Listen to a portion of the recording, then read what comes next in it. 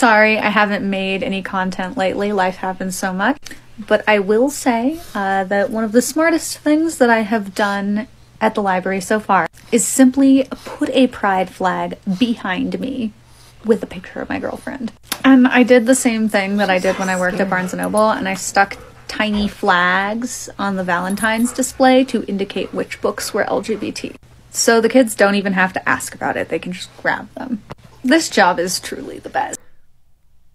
Someone said this is why no one wants to go to libraries anymore. Yeah, this and the fact that they're usually drugged out guys doing unspeakable things in front of the computers, if you catch my drift.